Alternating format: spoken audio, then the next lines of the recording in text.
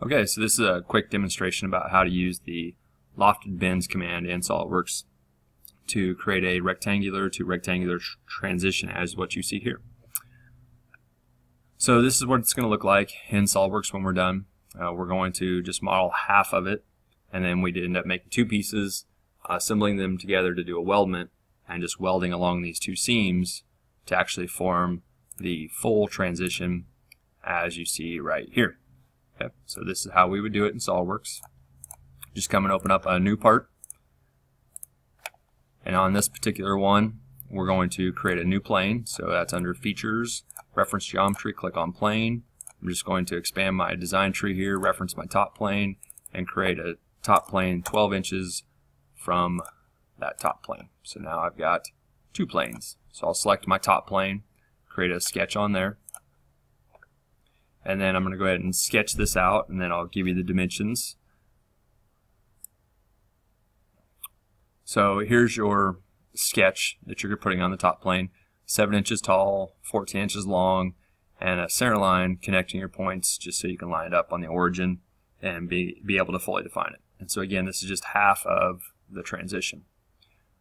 So we'll exit that sketch, and now it's time to go and create the one for the top plane, or on plane 1. So I'll select plane 1, create a sketch on there, and I'll sketch that out and show you what that's going to look like. So here are your dimensions for your sketch on plane 1. It's just going to be a triangle. Each side is going to be 10 inches long, and they're perpendicular to each other. And I drew a center line through the origin, and I'll just go ahead and hide sketch 1, and I'll go ahead and hide this plane just so you can see what you're sketching there on plane 1. So that's what it should look like. So exit that sketch. I'll go ahead and show my sketch 1 again. So I've got these two sketches. Now I'm just going to loft between them. So I go to the Sheet Metal tab, click on Lofted Bend. For manufacturing method, I'm going to use Bent. For profiles, I'm just going to select my two sketches. Under faceting options, I use number of bends. On my facet value, this is how many bends we're going to have. So on this one we actually have 1, 2, 3, 4 bends.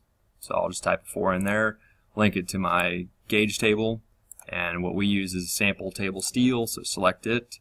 For this one, I'm just going to use 18 gauge steel, use the smallest bend radius available, K factor is set, auto relief is tear, go ahead and accept it, hit that green check mark, and there is my transition.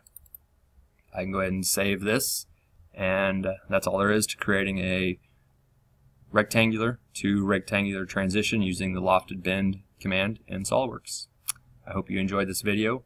Next one is going to be round to rectangular, so you can look forward to that one coming up next.